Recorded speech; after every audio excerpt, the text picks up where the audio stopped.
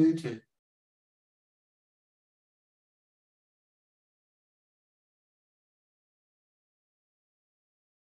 I know a few people, they're going to want the recording because I've gotten a few emails already from people that are in the organization that they say they will not be able to, come on. So I don't know if that's going to be shared. So anybody who's registered will get a link to the recording, but also now it's like a little different system, right, Amy? Like, I think it's just available on YouTube. It's on the AIHM YouTube channel, even without having registered. I guess I didn't realize that previously. Oh, I didn't know that either. Okay. I think that's the case. But in any case, anybody who has registered, they will get a link to the recording when it's ready. Excellent. And you could, we can also send it to other people. Peter, will you be able to read the questions at the end? Or do I have to open up the Q&A section? Amy will take care of that piece of it. Great, thank you. Thank you, Amy.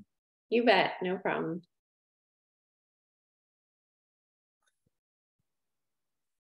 Okay, well, we're slowly accruing participants. Yeah, they tend to, these, every time I do a Zoom call, they all tend to come in slowly. Yeah, so, trickle in. Yeah, they trickle right in, so. Okay, well, so is everybody who's there on? We can start? Yeah. All right. Okay, good evening, everyone, and welcome to the July meeting of the Academy of Integrative Health and Medicine's Cleveland chapter. I'm Peter Geller, co-leader of the chapter, along with Dr. Amy Sokola, who is also here. And Dr. Jacob Wolf is here, I believe, as well, and he's our outreach chair. So we are really excited to have Dr. Gio Espinosa present for us tonight on integrative management of prostate cancer, an overview of what works and what doesn't. Dr. Espinosa, or Dr. Gio, as he is known familiarly, is one of the foremost authorities on this topic and an expert on integrative approaches to many other men's health issues. He is on the faculties of the Institute for Functional Medicine and the Medical School at NYU Langone Health in New York, where he also conducts his practice and directs the Integrative Urology Center. Dr. Espinosa was the first naturopathic physician to complete an internship, residency, and fellowship in urology at a conventional medical institution, Columbia University. And as an avid researcher and writer, he has authored many scientific papers and books, including Thrive, Don't Only Survive, his signature guide to living optimally before and after a prostate cancer diagnosis. And my impression, and Dr. Gio, you can correct me if I'm wrong, is that when you're not working with patients, you spend most of your waking hours poring over studies on food, nutrients, herbs, nutraceutical combinations, et cetera, and their effects on prostate cancer and other male health conditions. And Dr. Gio lectures internationally on science-based holistic treatments for those conditions. He's also co-founder and producer of the male health website, drgio.com, and regularly produces informative podcasts and newsletters on topics related to prostate cancer and other male health issues. And there's a lot more that I could add, but I don't want to take too much time from the presentation, which is going to be substantial. I would just like to make one observation before giving Dr. Gio the floor. And that is that I really appreciate the subtitle of this talk, which is not on the screen right now, but the subtitle is an overview of what works and what doesn't. Of course, any student, practitioner, or patient for that matter certainly wants to know what works for a given condition. But I don't think it's that often that we hear about what doesn't work. And I'm thinking that's just as important because, who wants to waste time, money, and energy pursuing dead ends if we don't have to? And so Dr. Gio has done the legwork on that score as well, and we're going to hear some of his findings this evening. And we are going to reserve time for questions and comments at the end, as we always do. So please enter them in the chat. Dr. Gio, floor is yours. Peter, thank you so much. Thank you, Amy. On my free time, what do? I do spend a whole lot of time reading scientific papers. For some people, that's a pretty unfortunate situation because they feel like I should be doing something else. But I actually enjoy staying up to date with in my field, which is urology. So I am, as you mentioned, Peter, I am faculty at NYU. So I have the great fortune of working with amazing urologists at NYU and that are experts in prostate cancer. I pretty much the only oncology that I deal with is prostate cancer, and that's about 65% of my practice. So when patients come to my office and they say, "Look, are you the right guy to help me?"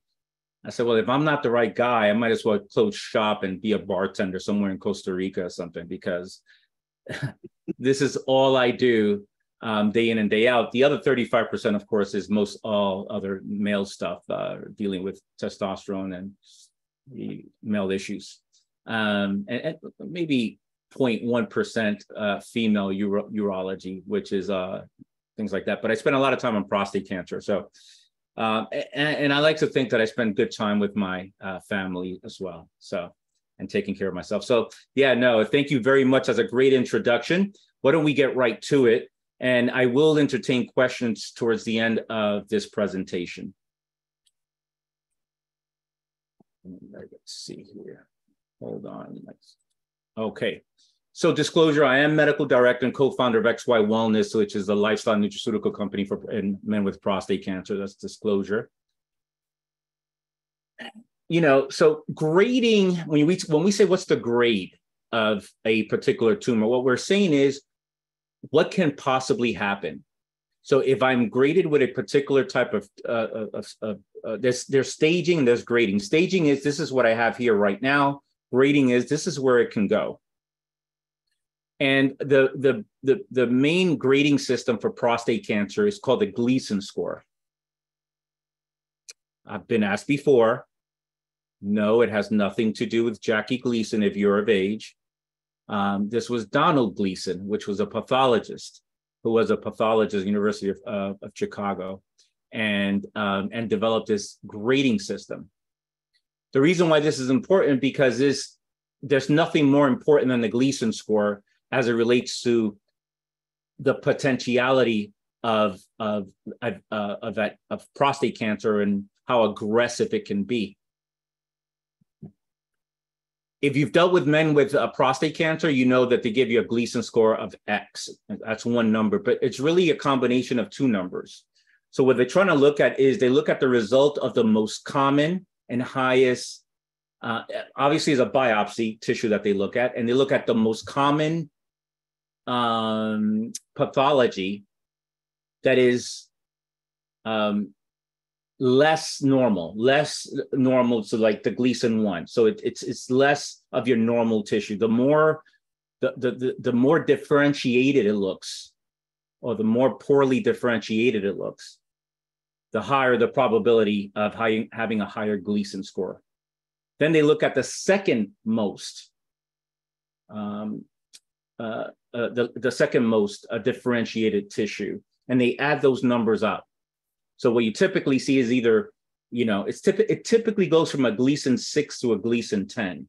The higher the grade, the higher the likelihood that there's either already prostate cancer outside of the gland, or the probability of that cancer within time leaving the gland and metastasizing is high, the higher the score. So a Gleason 6 is two numbers that are 3 plus 3. All they see is threes, so that's all they see.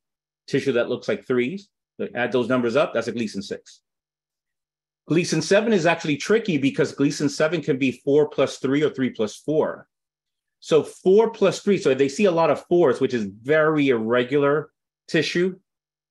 Plus 3 is actually a little bit more aggressive than if it's Gleason 7, 3 plus 4. So when you see Gleason 7s, you want to know, is it a 3 plus 4 or 4 plus 3? 4 plus 3 are that first number that they're adding up typically dictates how aggressive the cancer is. So 4 plus 3, it's more aggressive potential, or has more potentiality to be more aggressive than a Gleason 7, 3 plus 4. Once you go above Gleason 7, it really doesn't matter how the numbers add up, right? So a Gleason 8 is 4 plus 4. A Gleason 9 is either 5 plus 4 or 4 plus 9, but it really doesn't matter because it's already advanced cancer. And Gleason 10 is Gleason 10, right? So let's move on. So the Gleason score is, there's many ways to try to help men figure out what they have and how aggressive it is. The Gleason score is the most significant method or the most important out of all the components, including PSA, including other PSA density and things that we probably won't get a chance to talk about. So the Gleason score, that gives you much of the information so that you can categorize where the patient, how aggressive the patient's disease is. The way we're going to break it down today is going to be in 3 categories. So when a patient comes in, they typically either have low risk disease, or they typically have moderate risk, which means they've had treatment or post-treatment. They've been treated with some medical treatment, or they have advanced disease and probably on androgen deprivation therapy, where they get chemically castrated to control the disease. That's one of the medical treatments. So how I'm going to present it today to you is one of these 3 categories. So low risk, it's typically a Gleason 6. I should add here that there is such a thing as low intermediate risk, which is Gleason 7, 3 plus 4. Let me just say some Gleason 7, 3 plus 4. So if there's only a few that are positive, so when they take a biopsy tissue, they typically take about 12 pics from the prostate. If there's about 2 Gleason 7, 3 plus 4, that's referred to as low intermediate risk. Okay, so there's Gleason 6, low risk, and then there's low intermediate risk. Typically, the PSA in low risk is less than 10. And one of my main concerns with Gleason 6 is, I'm glad that you're here in my office, Mr. Smith, because now you got scared with the C word, but you're at a much higher risk of dying from a heart attack than you are from prostate cancer. So maybe now we can do something about your cancer and lower your risk of a heart attack. That's typically the conversation. Post-treatment, so these are people that have had either radiation or surgery. Yes, there are many other treatments out there, but these still to date, the main treatments for prostate cancer are radiation and prostatectomy, removal of the prostate. I'm going to refer to these as just intermediate to high risk, which typically means Gleason 10 or higher, and a Gleason 7 or higher.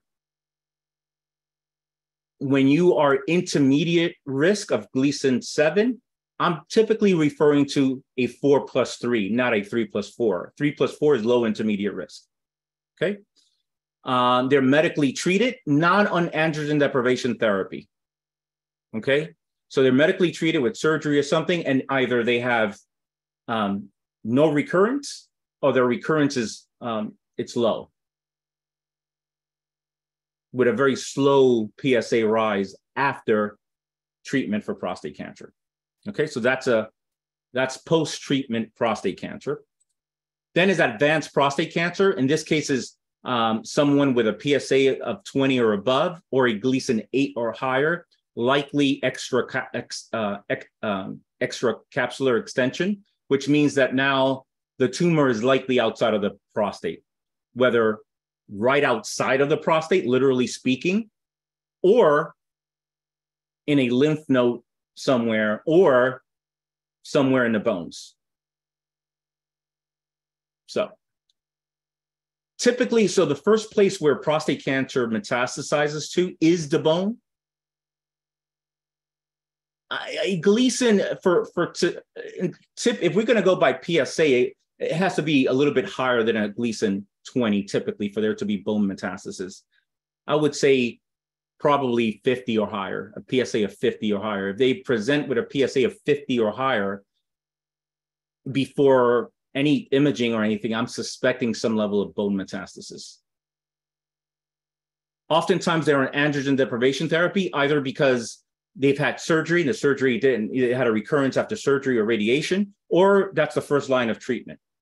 Androgen deprivation therapy with either an androgen blockade or what's called an LHRH antagonist, all these type of anti-testosterone treatments.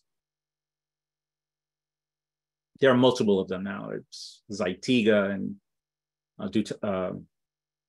Xtandi. There's quite a few. And Zalutamide. All right, so let's start with low risk prostate cancer. And I'm only gonna hover over the medical treatments because I think what you're interested in is in what do I do as an integrative practitioner with these men. So that's what I'm gonna focus on, okay?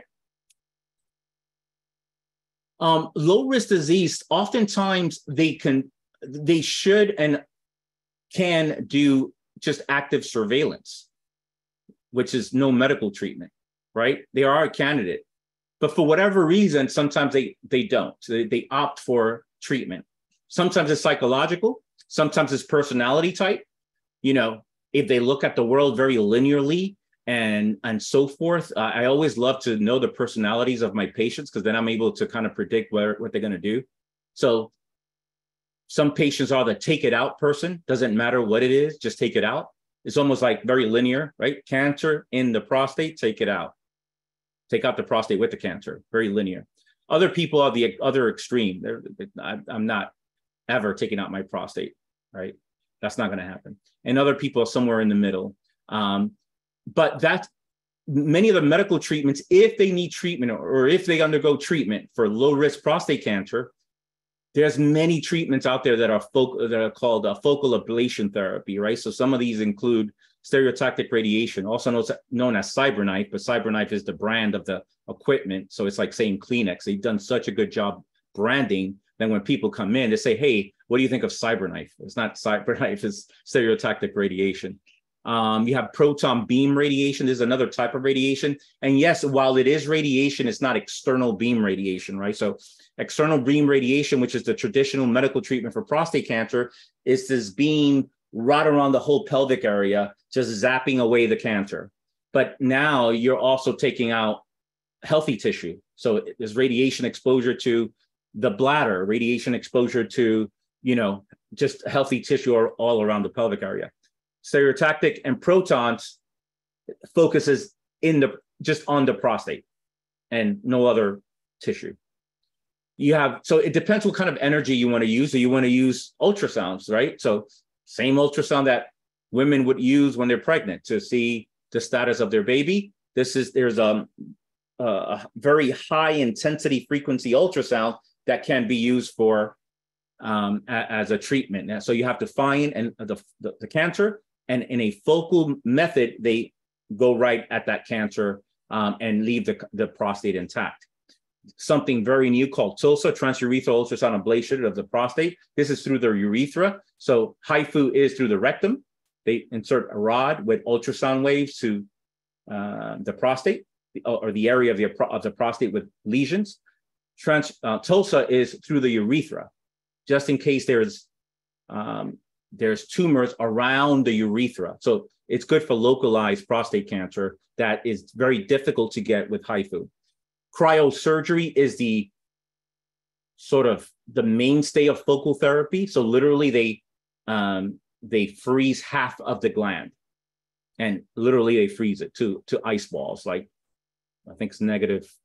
I forgot the numbers, but very, very cold. And as I said, no medical treatment, which is oftentimes the case. So when patients are asking me, what should I do? I said, you should do nothing, active surveillance, or what I call proactive surveillance, meaning get on this protocol that I have and we'll monitor you. But understand that if you choose to treat your prostate cancer, you're doing it for psychological reasons, not for physiological reasons. So that's the conversation there. Okay, low risk diet. And of course, everything that I say will have scientific evidence or backing behind it. So what's the goal? The goal is to reduce the risk of prostate cancer progression and prevention, but also reduce the risk of other probably more life-threatening chronic conditions like a heart attack, right? So the likelihood of a man dying from prostate cancer with low-risk disease, it's not too high. They're going to die with it, not from it. Okay, so I'll share with you the research that I'm familiar with, and then I'll share with you my approach towards the end. So there was a randomized trial with men on active surveillance. So those that increased their vegetable intake did not reduce the risk of prostate cancer. Well, didn't reduce the risk of prostate. So they were not, this is a group of men that were not diagnosed with prostate cancer.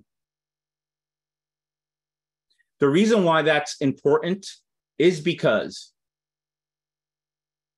most men, if they live long enough, they're either going to die with prostate cancer or from prostate cancer. So I am not that interested in knowing what increases the risk of prostate cancer or lowers the, I'm not that interested in what causes an increased risk of prostate cancer. I'm interested in only what causes an increased risk of advanced prostate cancer that can potentially kill me. Right? That's a big difference.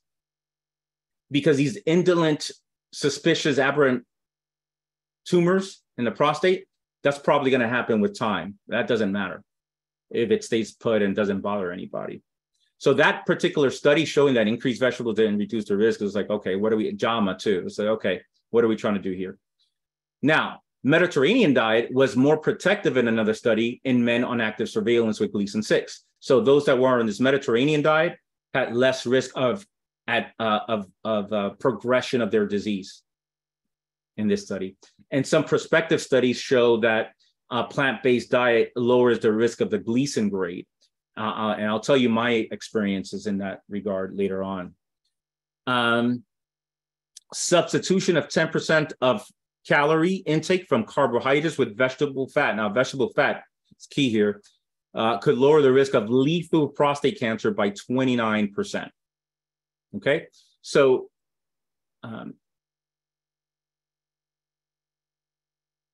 I think that actually I'm going to hold my thoughts on what I think diet-wise, because I want to make sure that I bring it home and I'm very clear as to what you should recommend.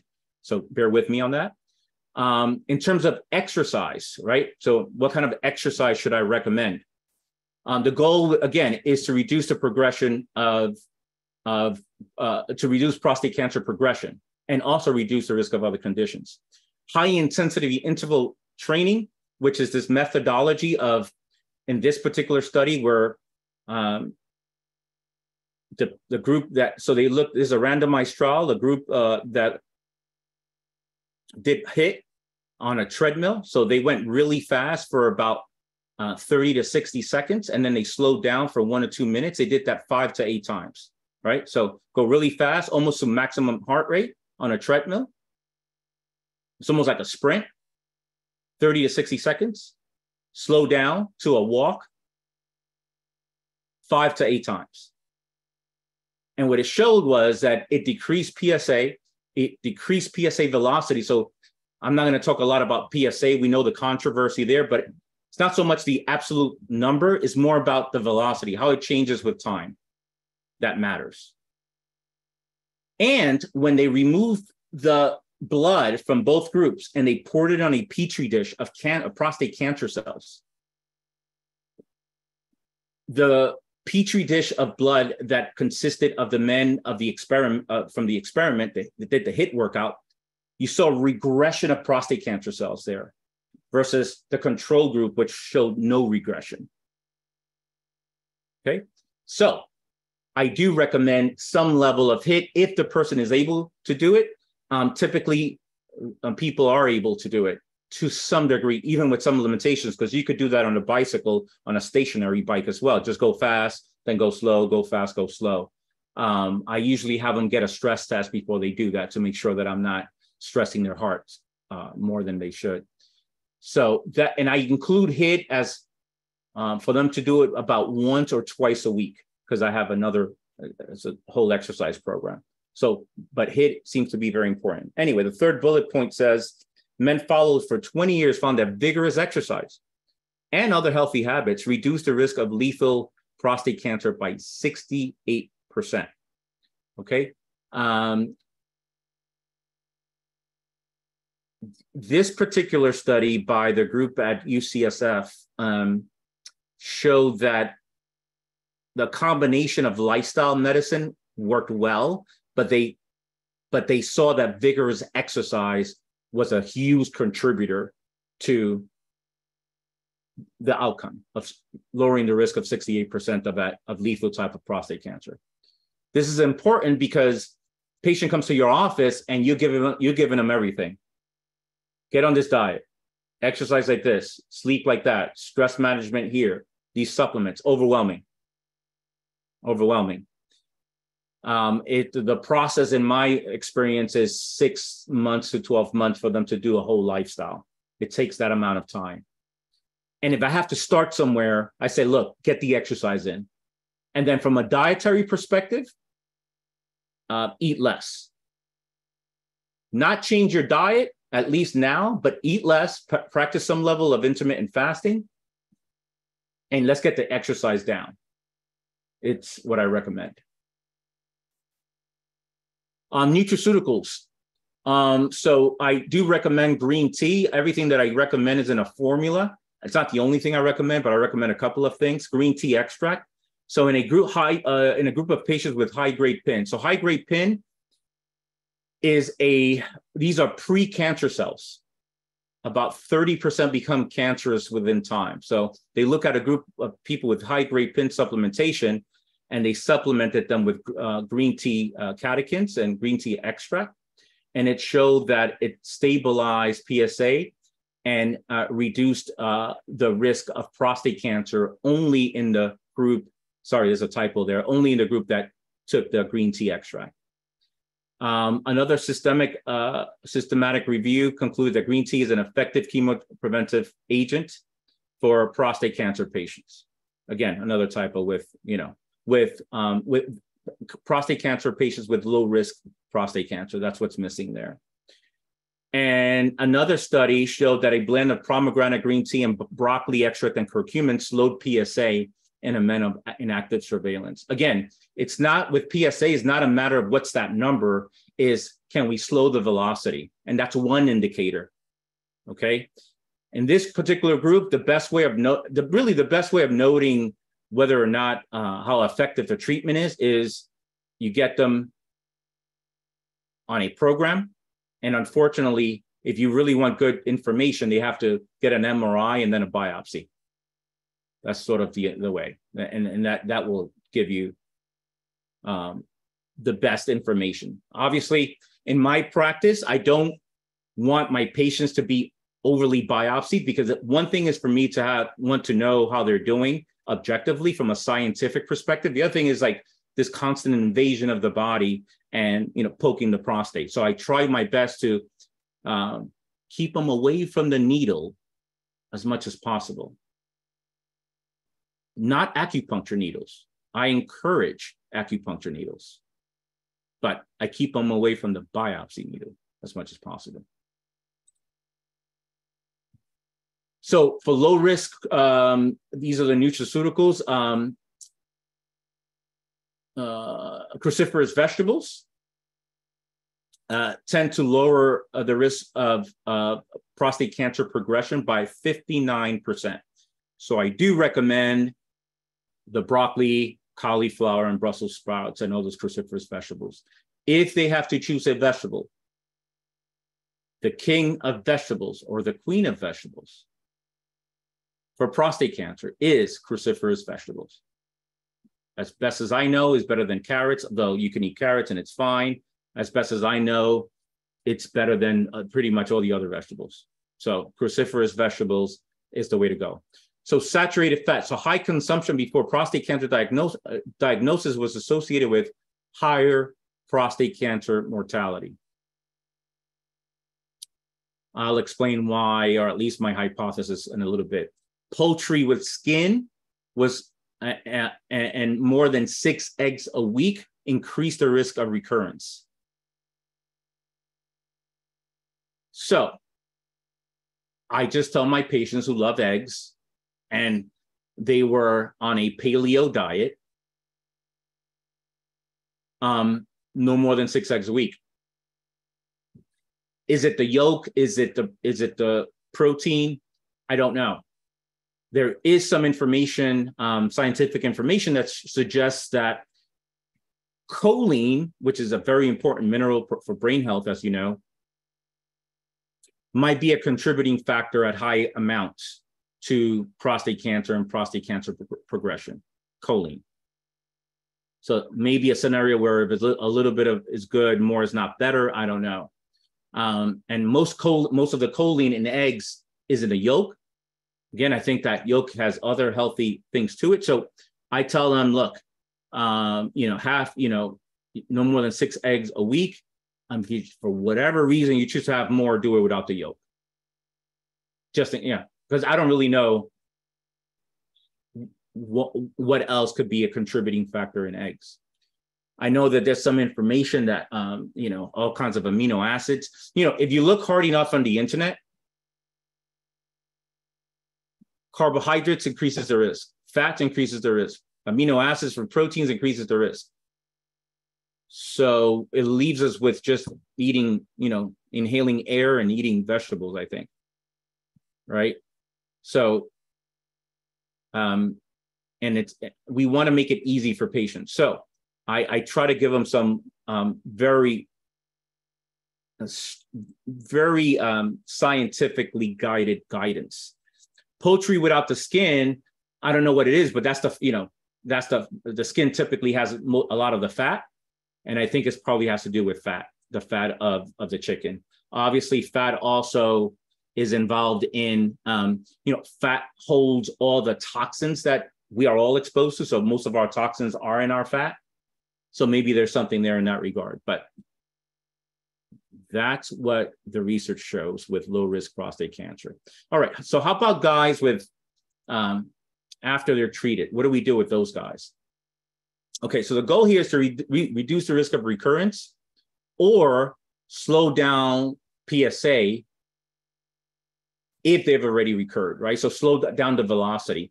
We're trying to prevent them from that next treatment. The next treatment is androgen deprivation therapy.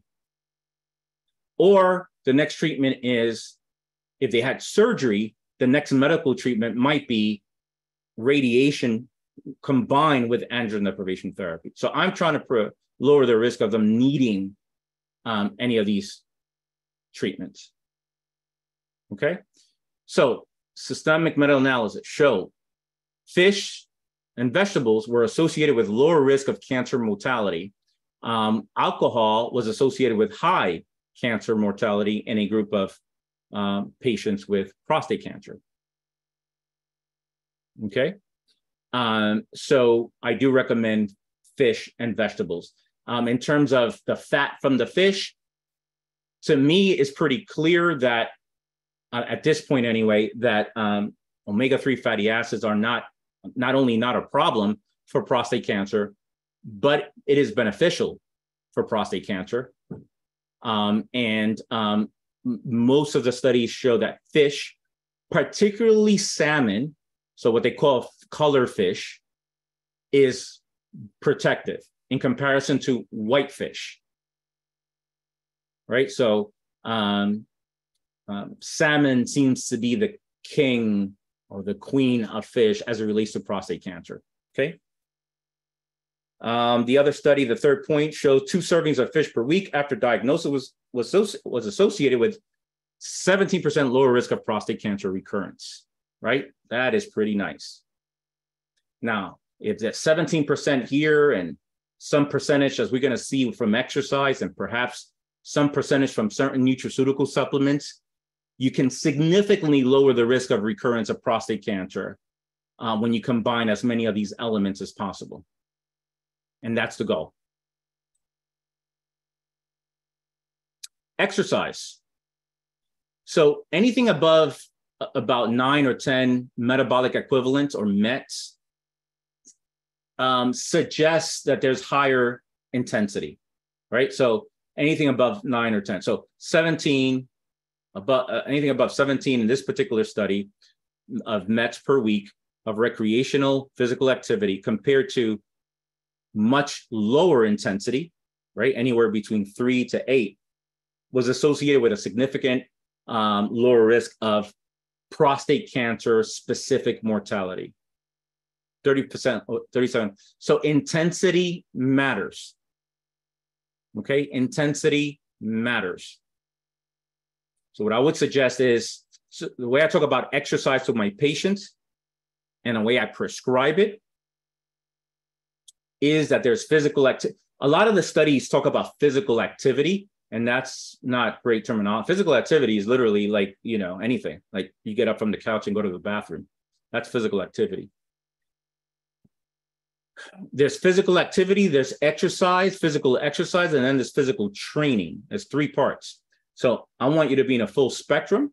And then I'm very specific depending on what I'm trying to, the type of prostate cancer patient that I'm dealing with. So if I'm dealing with somebody on active surveillance, I want to make sure they do HIIT once or twice a week, plus some weight training, plus any type of other activity. Maybe they're ready, maybe some of them play tennis, or, you know, I want them to do the activity that they enjoy for sure.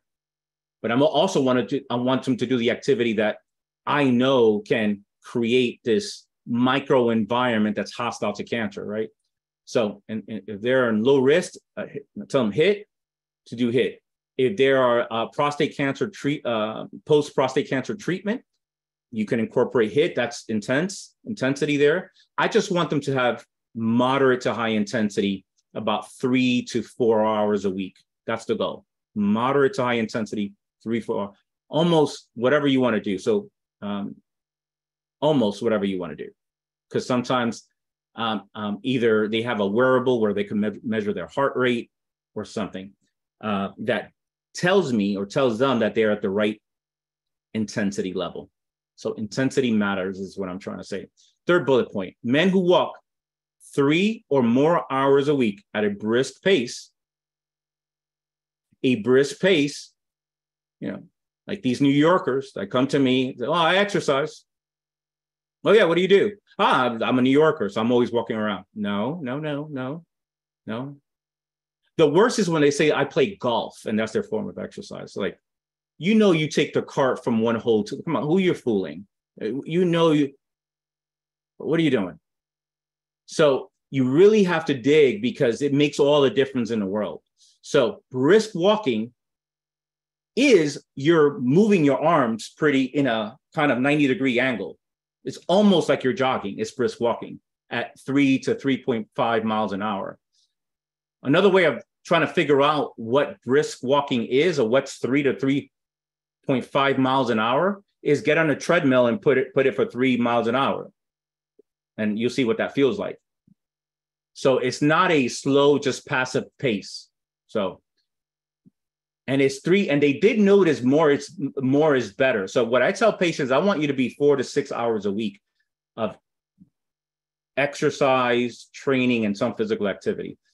Try to hit 6 hours a week. I really believe exercise done right is probably the most essential form of medicine in men with prostate cancer, right? So I spent some time on that. Anyway, so men who walk 3 or more hours a week at a brisk pace had a 50% lower risk of prostate cancer recurrence compared with men who walk less than 3 hours per week in an easy pace. Okay, so now 57% here, 17% there with more vegetables and fish. You know, nutraceuticals, you really increase your odds of, you know, not dying from prostate cancer. and a lot of other trickle-down health benefits that I think our patients will enjoy. More on exercise. It's just, and by the way, if you want, I have a whole sheet on references and my recommendations that's even more specific with more. So I can send that to you. If you go to drgeo.com, drgeo.com, which the website is actually down, but there's a way of putting in your email. If you put your email there, I'll send you that PDF on very specific exercise instructions. So drgeo.com, you're going to see a page because our website is down. It actually, due to the Dr. Geo podcast, has gotten so much attention that it crashed. So the server crashed. So I guess that's a good problem, but here we are trying to rebuild our website. So drgeo.com, put your email there and I'll send you a PDF on very specifics on exercise. In any event, making sure that I tend to run out of time. So there's another study, 17-year survival rate with men who survived at least 2 years were more physically active after diagnosis than those that who were lower risk. Men who survived at least 2 years were more physically active after diagnosis and was associated with lower risk of prostate cancer death. This is a 17-year study. They're again emphasizing the importance of exercise. And lastly, and men who were followed with vigorous exercise. Actually, that's the Kenfield study that we went over before. So we're going to skip that. Nutraceuticals for post-prostate cancer treatment. Fish oil. So fish oils taken for 4 to 6 weeks prior to surgery inhibited prostate cancer tumor growth after the surgery. So they actually saw this on the actual prostate. So they took fish oils for 4 to 6 weeks prior to surgery, and there was less cancer after the surgery that they saw in the prostate cancer tissue itself. So I do think that fish oils and have many benefits. Again, cardiovascular, lowers inflammation. I came across a study that fish oils might contribute to protein synthesis in muscle, so might contribute to muscle synthesis. And that's very important. I'll tell you why later. So I'm a huge fan of fish oils. Obviously lowers triglycerides and good for cardiovascular health and so forth. Men with biochemical recurrence of prostate cancer studying agaricus, white button mushroom powder therapy was associated with a decline in PSA levels, 36%. So they already had biochemical recurrence. They were treated, they had recurrence, and only the men who took agaricus had a lower, a decline in PSA by 36%. Now, Geo, I hear PSA doesn't matter. Why are we talking about PSA? If it doesn't matter, why is that a method of determining if the treatment is working or not? PSA prior to diagnosis of prostate cancer is tricky. I think it is helpful, but it's tricky. You have to look at velocity and other things. PSA after diagnosis, particularly after the prostate is removed, is actually a better indicator of progression of prostate cancer after and recurrence after treatment than it is before treatment. So a PSA decline, in this case of 36% with agaricus, it's a darn good thing. Oops, I didn't know that was going to do that. All right. Yeah. So randomized trial, last bullet point, prostate cancer patients who had a rising PSA level after a radical prostatectomy were treated with 60 milligrams of sulforaphane or placebo. Sulforaphane, of course, found in cruciferous extracts or broccoli extracts, supplements, or placebo. PSA increased significantly in the placebo group compared to the sulforaphane group. The PSA doubling time, okay? So the doubling, you want the doubling time to be longer. So literally, if I'm pulling these numbers out of the air, if your patient comes in, his PSA is 2 after a prostatectomy, let's just say, you want, by the time that PSA becomes a 4, you want it to be as long as possible. So if it goes from a 2 to a 4 in 3 months, that's a 3-month PSA doubling time. That's very quick, and that's not a great sign. If the PSA doubles in a year, 2 years, so it goes from 2, and then a year and a half later is a 4, that's a slower 18-month doubling time. That's a better scenario, indicating, that it's less likely that the patient will succumb to prostate cancer. Okay, so the longer the doubling time, the better. So anyway, so patients who took 60 milligrams of sulforaphane had a much longer doubling time. So it was 86% longer in the sulforaphane group than the placebo group. So any type of broccoli extracts with glucoraphanins and things of the sort, I recommend. I recommend in supplement form. Advanced prostate cancer. So the goal here is to reduce progression and minimize adverse side effects. So to me, one of the things I'm most concerned with is them dying from some adverse event from androgen deprivation therapy, from chemical castration. So,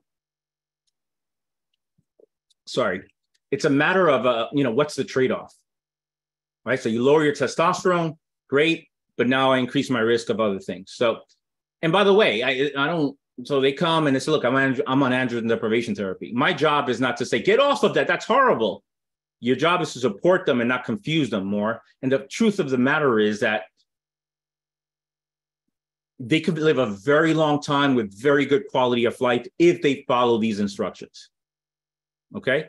What do I mean by that? Not only they're alive, they're functional, they go to work, they feel great, they have some hot flashes at night, a little more fatigue, but overall they're doing great.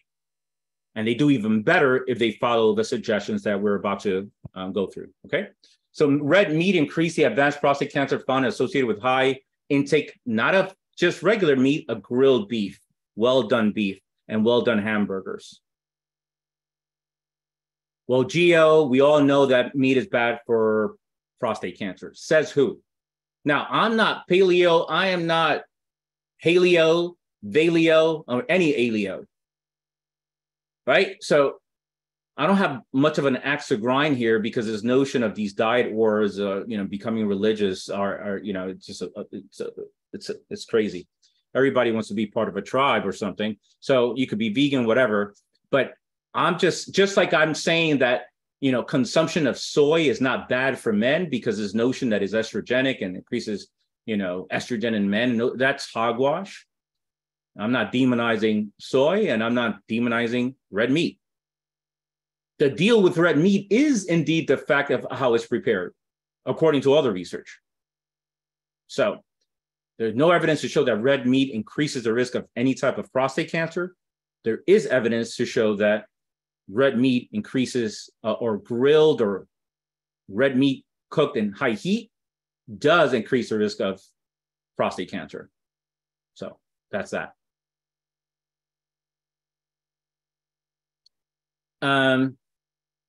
So some of the other points there: overall inconsistent associations between intake of meat and meat products and the risk of advanced prostate cancer.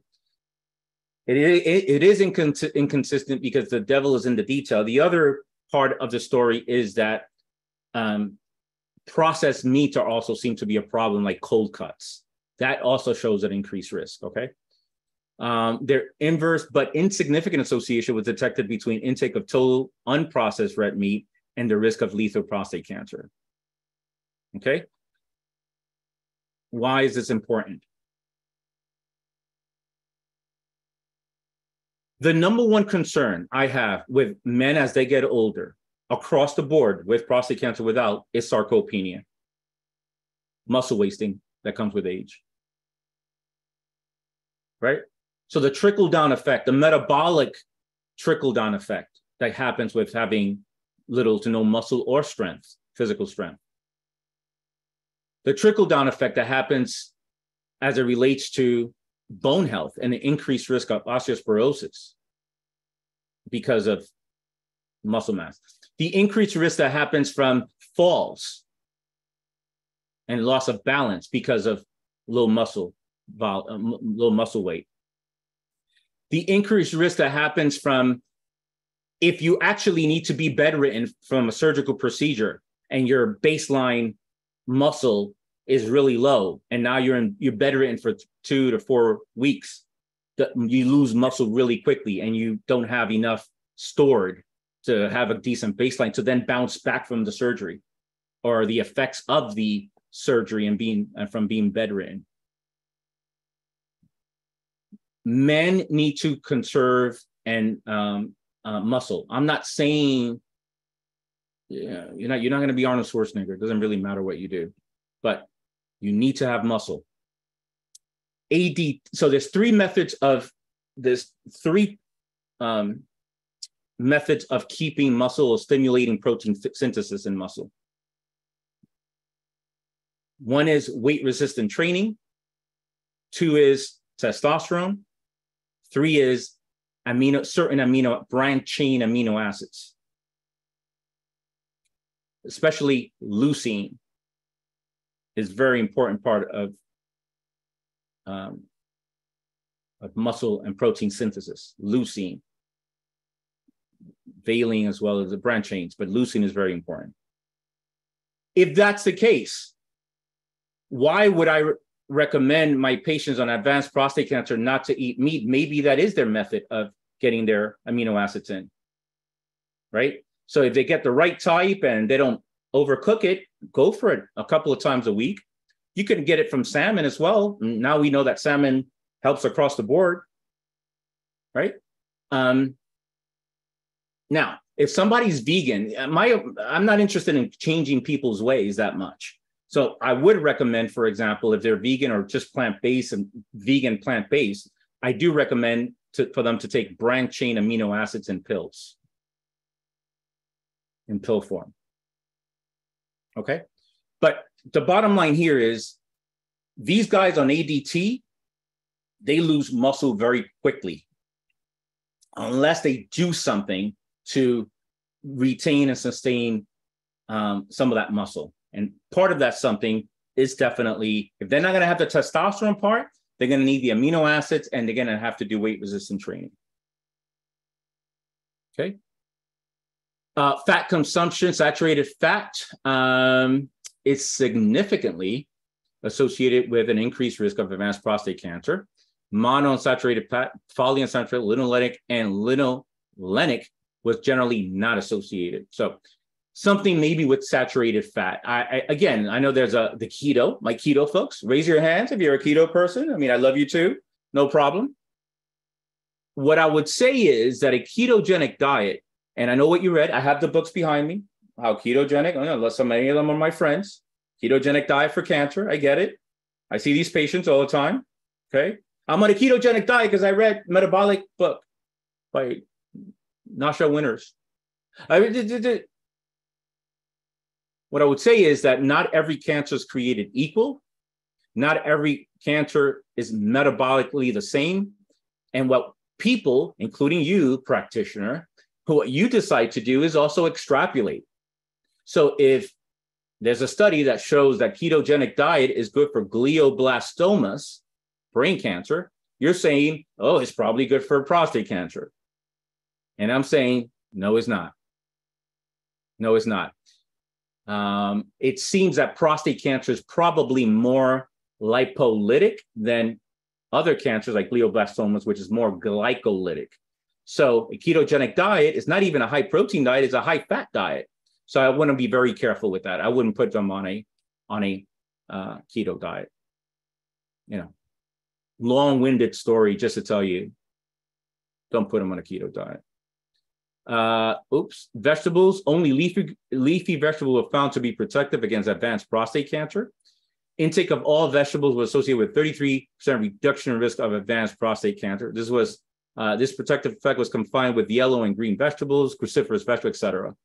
And carrots carrot intake of fruit did not modulate the risk of advanced prostate cancer. Nothing against carrots, nothing against fruits, but it definitely seems that A, cruciferous vegetables is the way to go. B, mostly vegetables. And some fruit is fine. Again, nothing to do with the sugar in food or anything like that. But the vegetables is the way to go. All right, nutraceuticals. So vitamin K2 was associated with lower risk of advanced prostate cancer. Remember what we're trying to do here.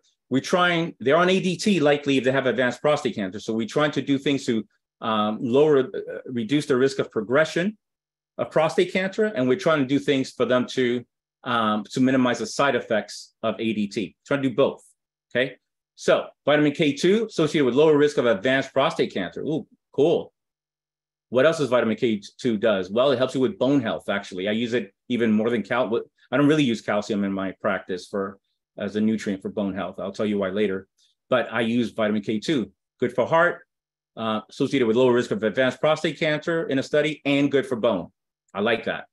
Lycopene, which actually I don't use that much, not for any other reason. So if you want to use it in your patients, it's fine.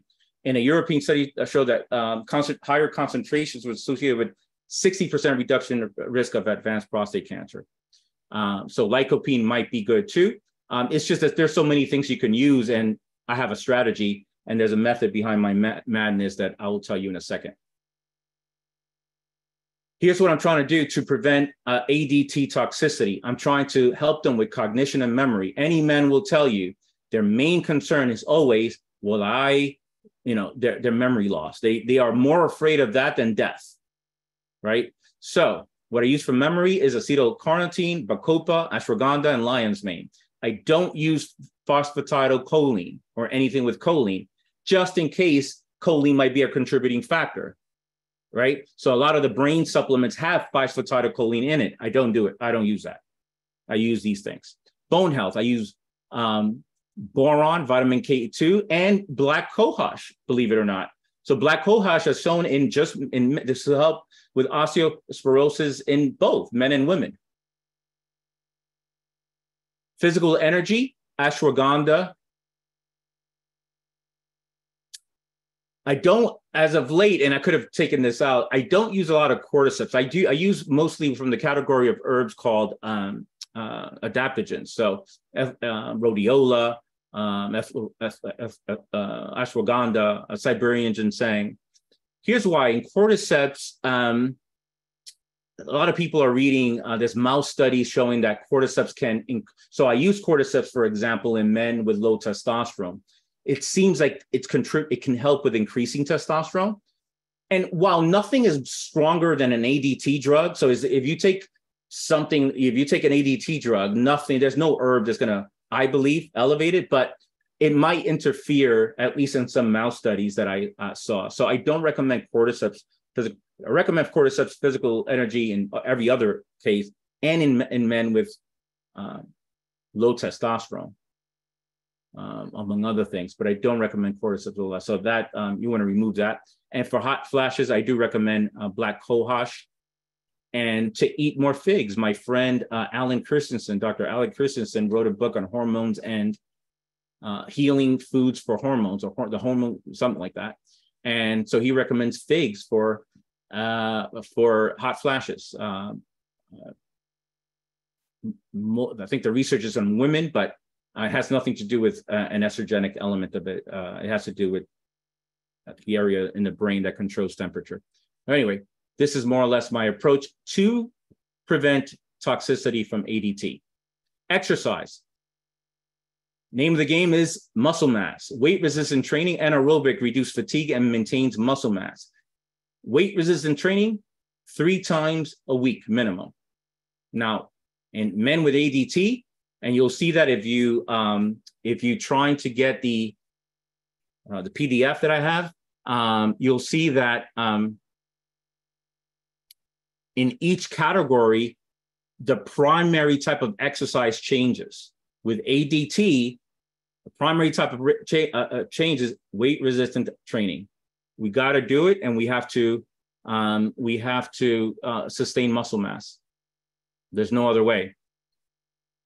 And I have studies in that PDF that shows that men on ADT are able to retain muscle and even create create a little bit more muscle, which is, most men on ADT, their muscle mass is depleted very rapidly. If you do weight resistant exercise, you keep what you have, or you can actually still make some, which is pretty remarkable. And I think that if you add, the right type of amino acids and things like that, even more so.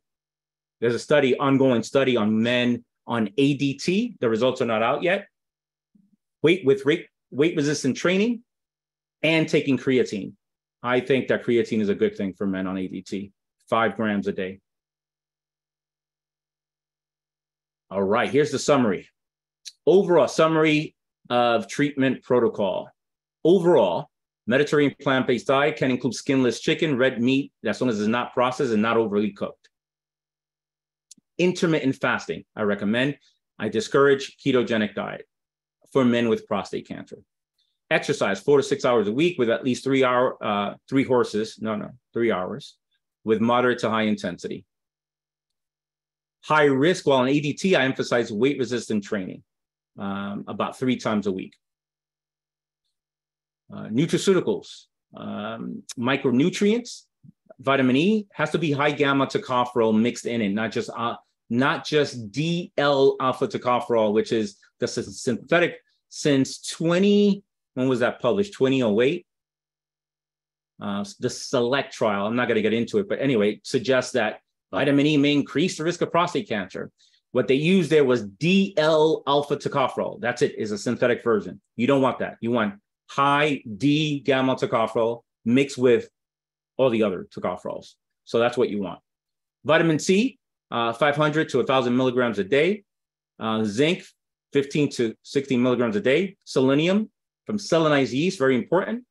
I don't use selenomethionine in supplement form because of that same SELECT trial that showed increased risk in prostate cancer in men who took selenomethionine. I use selenium from selenized yeast. It's a mixture of a few types of selenium. Vitamin D3, omega-3 fatty acids. I use about between 2,000 and 4,000 milligrams a day, depending on what I'm trying to accomplish, because at some point, even men on ADT who are already taking a lot more pills, because it becomes, I'm trying to also assess for pill exhaustion, right? Yes, I know that Nick Gonzalez, God bless his soul, used to recommend 150 pills a day. That's a lot. And I'm trying to, the way I talk to my patients is this is the long game. It's not the short game. I want you to be consistent and stay on the protocol. So depends what I'm trying to accomplish. So, but roughly about 400 milligrams a day. I use boron and magnesium for bone health if on ADT, and rarely recommend calcium because, what I noticed with too much calcium is a problem, right? It's hardens the arteries. If they have their prostate intact, there's calcification in the prostate. It's a problem. So I don't want them to consume too much calcium. Plus, you get plenty from from the foods that they're eating. So not too much calcium. All the others, boron, magnesium, black cohosh, vitamin D3, all help very nicely with bone health. And by the way, you can have all the calcium you want and have it roaming around your bloodstream. But if you're not doing weight resistant training, that calcium is not going into the bone. Stressing the bone through weight resistant training and exercise is how you get calcium into the bone. So the most important thing for bone health is exercise and weight resistant training. Botanicals, I use curcumin anywhere between 1,000 and 4,000 milligrams. So if they have advanced prostate cancer with bone metastasis, now we're dealing with pain. And again, I am trying to get them active and to exercise, whatever it takes. So, and there's anti-cancer benefits from curcumin. So if they're on, they have advanced disease with bone metastasis, that's where I go higher on the curcumin because it's an anti-inflammatory and can actually help with the pain. If they have active surveillance or something, I keep them at about 1,000 milligrams a day. So it really depends on the situation. Medicinal mushrooms, I like Ganoderma lucidum reishi mushroom quite a bit. just because, but that doesn't mean that the others are not good. I know some of you use cordyceps. Again, I got men with advanced prostate cancer. There's some studies that I can share with you if you want that show that you want to be careful. But all the others are fine. It's just that Ganoderma reishi seem to really have most of the evidence. So I use a lot of that. I use AHCC, active hexocorrelated compound. So that's that. I add black cohosh if they use ADT, and bacopa for cognitive health if on ADT, about 5 milligrams a day. Others, andrographis, I use about that dosage. Broccoli extract with some level of sulforaphane, green tea extract, grapeseed extract. I also use magnolia bark, by the way. It's not in here, but I use magnolia bark. And we just don't have that much time to go into it right now. That's for another presentation at some point. That's pretty much the protocol. For the extensive exercise protocol, any of these platforms would, and you could just email me and I'll just send it right to you. I'm going to leave this screen here. So I want to thank you, first of all, and then I'm going to put the screen here so that you know where to reach me. And I'm ready for questions, Peter or Amy. Mm-hmm. Thank you so much, Gio. It was great. Thank you. There's so much material. I wish we had another hour, but we don't today. So do I. Sometime in the future. Amy, before you start with reading off the questions, can I just get the ball rolling with one? In your write-up about the talk, you had mentioned about misuse of PSA. And I wonder if you could say just a little bit more about that. What are you referring to when you talk about misuse or misperceptions about the PSA test? Misuse and abuse of the PSA test. Let's see, how do I summarize that?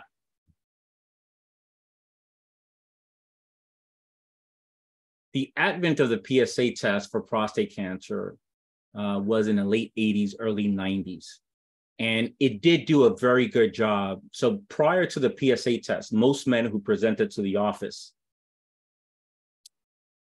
had already, 40% of men had already advanced prostate cancer. Okay.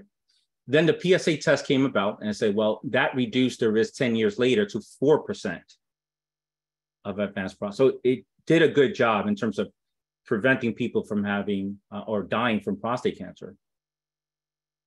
What happened was that then for the next 20 years or so, it was misused and abused. So PSA tests elevated, which like the range is between 0 to 4. That's ridiculous because many people are above 4, and that's fine, depending on age and many factors. Got biopsy.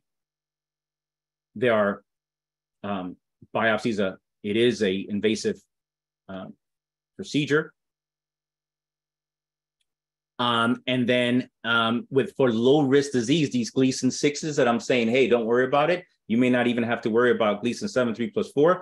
Everybody was getting surgery and so forth. And so everybody. So now you have the side effects from the surgery, incontinence, sexual dysfunction, and so forth. All that from the PSA test.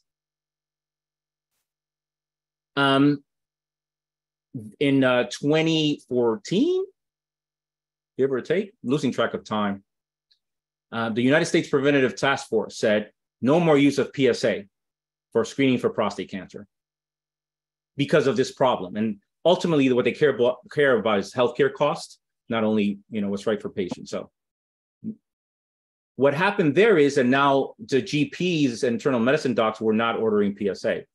There again, we saw a higher risk of more advanced prostate cancer showing up to the clinic. The bottom line is that when I have a patient presenting with a PSA that haven't been diagnosed, there's a protocol and a methodology to determine if indeed they should even get a biopsy. And that's a story for a different day, unfortunately. But bottom line is the PSA useful? I think it's very useful. But it's how you use it, not whether or not you should use it. So almost never do a patient shows up with a PSA that I say, you need a biopsy. I don't care if it's a 6 or a 7 or 8. Let's go through the process. And part of the process is PSA velocity. Okay, is it 8 today? What was it last time? What was it a year ago? Oh, it was a 7.5. Oh, okay, what was it a year before that? Oh, about a 7.2. Okay, so maybe you hang around 7s. Maybe you have a big prostate. Maybe you have an inflammation of your prostate. So let's look at that. But if they do come with a PSA of 8 and they are, 62 years old, and a year ago it was a 4, doubled in a year, I said, all right, I won't freak out yet, but it doubled. So either you have prostatitis, so I'm looking for symptoms. You have burning when you pee or when you ejaculate. I'm looking for prostatitis, something. Maybe they get on an antibiotic or something, and then it goes, comes down or something. If it goes from a 4 to an 8 in a year, 62-year-old guy, and they have 0 urinary symptom. No, I pee great. No, I have no good stream. Nope, no burning. Now I'm like, okay, we need to look into this. That's a big jump. So it's how you use PSA, not whether or not it should be used. I hope that answers your question, Peter. Good question. Amy. All right, so we have a lot of questions. So we might have to do this slightly like rapid fire if we want to get rapid fire. As you notice, Amy, nothing is rapid fire coming from me, but we'll try. We'll try. Yeah, no, it doesn't have to be super rapid, but I think we have about 10 questions or so. So lots of good questions. The first one is just, is near infrared light effective against prostate cancer?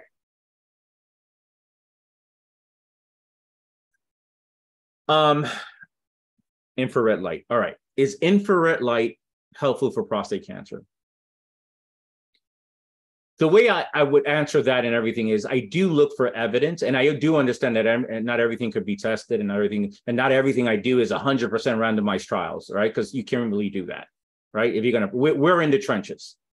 But what I do suggest is, out of all the things, there's a slew of things on the list in our world: hyperbaric oxygen chambers, IV vitamin C, the lifestyle, I think we need to prioritize, guys. If not, we're going to lose our patients. And then we have to say, okay, what gives them the most bang for the buck that we know, right? And I don't know that infrared does that I know of, unless somebody can share something with me that's robust. So why do that, right? I'm not against it. I don't think it's harmful, but we need something to hold on to say, yeah, you know what, that's a good idea. Look, IV vitamin C, I'll give you an example. Paul Anderson, friend of mine, does IV vitamin C for cancers. It's hard to say how beneficial it really is for prostate cancer. I think it's good for renal cancer, more evidence there. But I would say, look, if you're going to do it, it doesn't take you off the lifestyle approach that I know and the things that at least I know, then I think it's fine. It might be helpful, but I can't, I cannot prescribe it all the time because it's a lot. You know that. You see these patients. There's only so much you can really prescribe at once, and you got to hit them hard, specifically, and be targeted for what they have. So, infrared, if they do everything and they want to do that, I don't think it's a problem, but it's not one of my primary go-tos. All right. Next question is berberine effective for treating prostate cancer? So the way I use berberine is if they're mismanaging their glucose and they're not on metformin or anything and so forth. So I use berberine for that. And, one of the elements, one of the pillars, or at least one of the things that I'm trying to address is, excess high levels of glucose in the bloodstream and imbalances of insulin. So I think berberine in that scenario is good. I think there might be some in vitro or in vivo studies with berberine and prostate cancer, but there are a lot of studies with, in vivo studies that seem, so I don't go only by that. Most of the studies that I presented, if not all, are on humans. So that's what I try to go by. So in summary, only they are mismanaging their glucose level, their glucose is too high or insulin levels are too high, do I prescribe berberine. Great. So the next question is, for low risk cancers, you use all of the supplements listed, or is this for advanced? That must be from one of your slides. For lower risk prostate cancer, I use how about this? If you email me, I'll tell you exactly, because it's not just what's there. What I try to do in this presentation is it's not a presentation. I don't have a week or 3 hours. I wanted to summarize it based on the best available evidence that I know.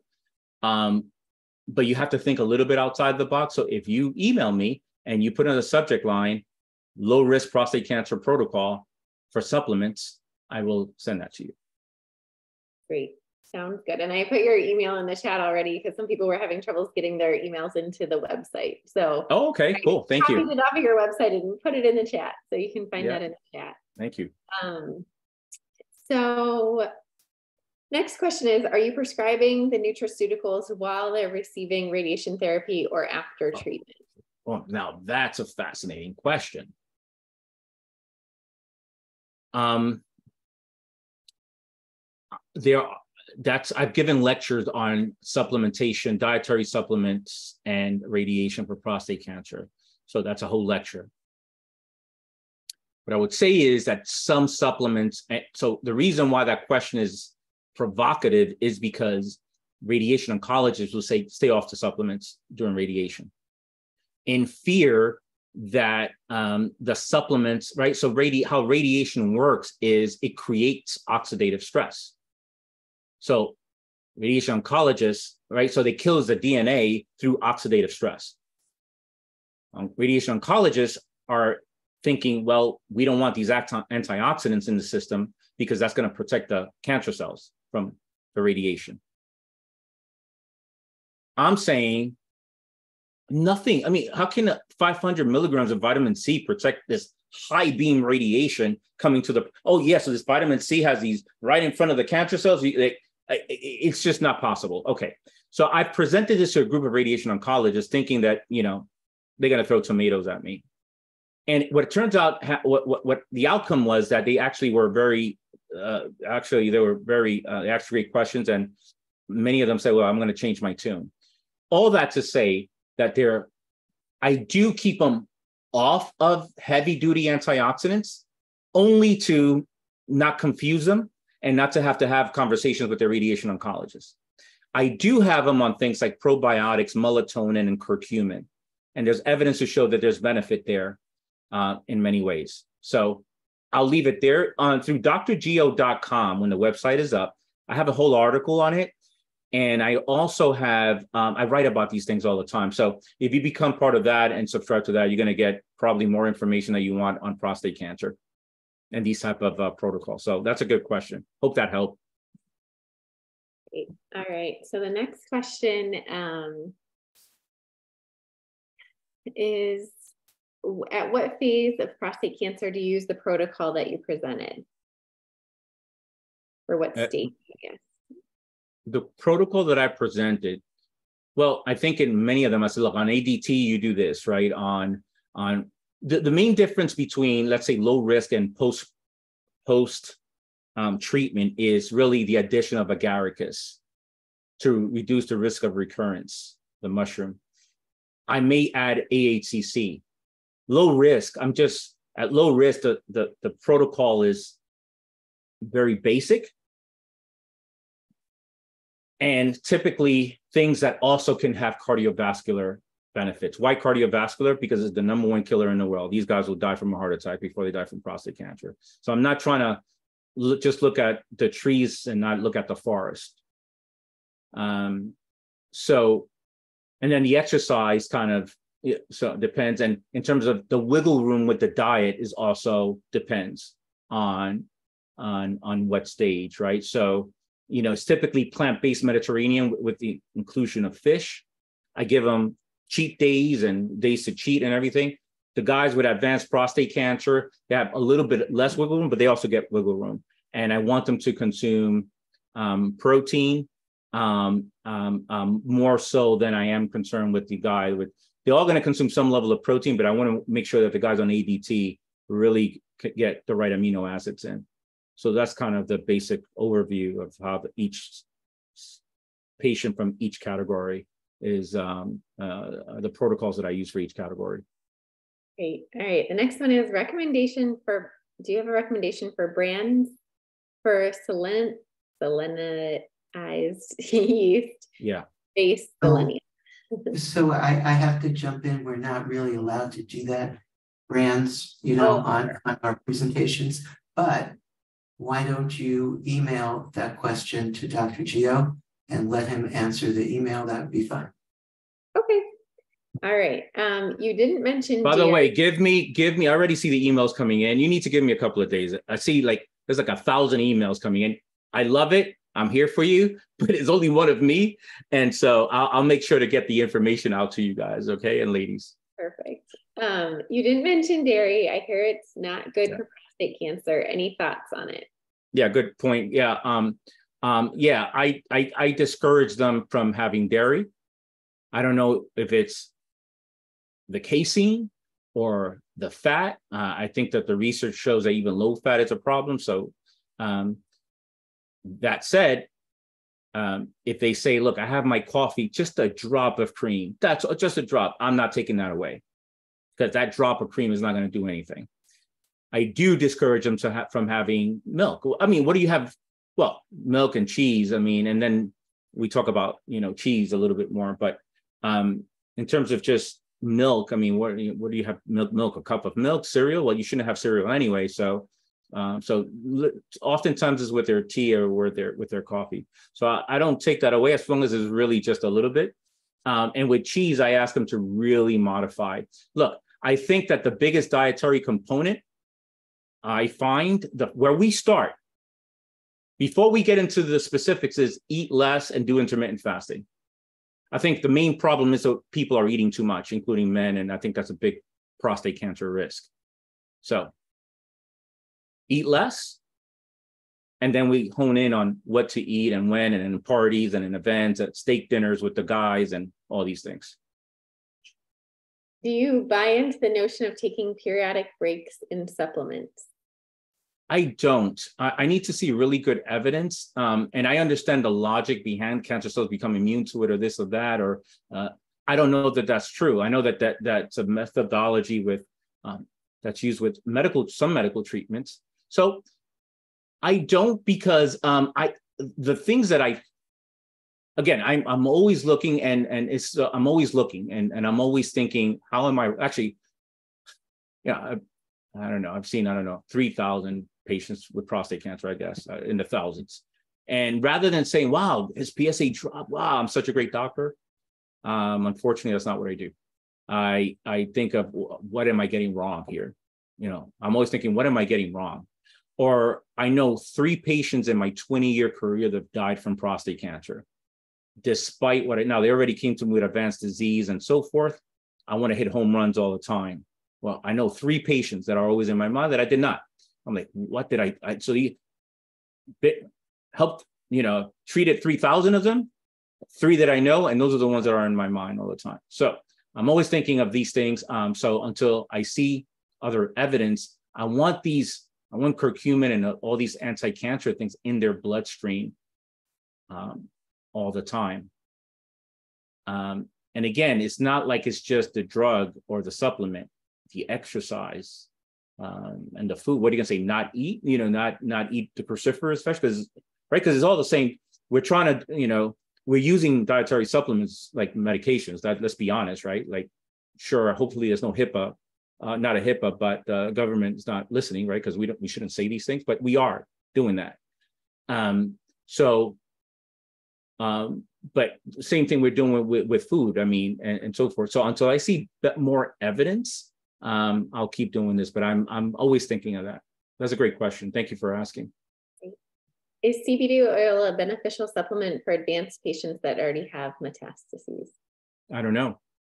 I have an article on that as well. And it's like, now when you look at in vitro, there's a lot of CBD components that seem to cause regression of prostate cancer cells. So that's that. If patients are saying, look, I want you, put me on this protocol, I have this type of prostate cancer, I already take CBD, I don't take them off. I think, I stay on it. Or if they're having problems with sleeping, then some level of CBD oil, with a little bit even THC to some degree. I just want them to get the best sleep possible. So, and if there's anti-cancer benefits from there, great. Like guys on ADT, right? They struggle with sleeping because of hot flashes and things. So, one of the pillars in my work is sleep. So I want to get them to sleep. So if CBD oil helps them with that, then we go for it. Great. What about PSMA therapy? Can you do same supplements? I'm not sure if I understand the question fully. Maybe I understand it if you read it out, because even PSMA, I understand what they're trying to say there. It just says, what about PSMA therapy? And then in parentheses, theranostics, nuclear therapy, and then period, can you do same supplements? Right. So PSMA therapy, what I think for advanced prostate cancer, there's this actually new here in the US, just approved less than a year ago, called Pluvicto for advanced prostate cancer. In essence, they get a PSMA PET scan, very specific PET scan. Best PET scan for prostate cancer is PSMA. If they find prostate cancer anywhere in the body, they use a drug that finds those cells through the PSMA and tries to kill those cancer cells. The name of the drug is Pluvicto, new drug. So what supplements can be used with Pluvicto? I'm assuming that's the question. And the answer is, I don't know. I use my protocol with men right now. Pluvicto is too new and I can't see any downside from it. So stay tuned. I don't really know, but I use a similar protocol that I already use with patients. What about ozone therapy? There's another one. So where do you go? So where do you go? Right? So you only have but so much time and so many resources. What do you do? Downside, I don't think there's any. Upside, probably. And I know it's used for cancer therapies. Again, this is prostate cancer, right? All cancers, Gerson therapy, cured from prostate cancer with Gerson. Well, was it a low risk disease? Because you can breathe on it, and that cures low risk disease. So you have to prioritize and target it. Ozone, again, if they say, look, I read that I'm going to do it, no problem, go for it. But do I recommend it? No, not yet. I need to see a little bit more or see something before I recommend it. The protocols that I recommend are, first of all, I've seen, biopsy, get on a protocol, second biopsy, negative biopsy. I've seen that in my practice. I've seen a recurrence after prostatectomy. PSA goes up, and the guys are resisting. I'm not going to do ADT or radiation. They get on a protocol, it dips for the first time ever. And throughout that time it's been up. So I've seen that. So those are the things that are intriguing to me. The things that the patient can have some level of control over with their lifestyle. Perfect. Good. And I think we're at time now. So I'll let Peter go ahead and close us out. But thank you so much. And I'm so sorry if I didn't get to your questions. I know there's a few we didn't get to read out loud, but thank you everyone for your participation and for asking questions. Thank you very much. Yeah, I had a good time with you guys. Thank you. Thank you so much again, Gio. I just wanted to mention to everybody that next month we're going to have another integrative oncology topic, but it's going to be a panel. And the topic is perspectives on the practice of integrative oncology. So it's practice oriented rather than clinically oriented. And it's going to be a panel that will offer insights into the challenges and opportunities and prospects of the field from a broad range of educational and clinical perspectives. We have 4 great panelists. Don't have time to list them now, but that leads into, Amy, can you put into the chat how to get on our email list? Sure, absolutely. Actually, probably the fastest way to do that is just to find us on Facebook.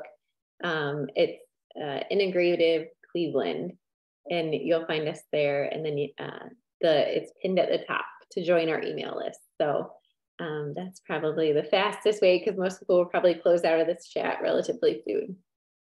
And then you'll be able to get our newsletter with all the descriptions of events.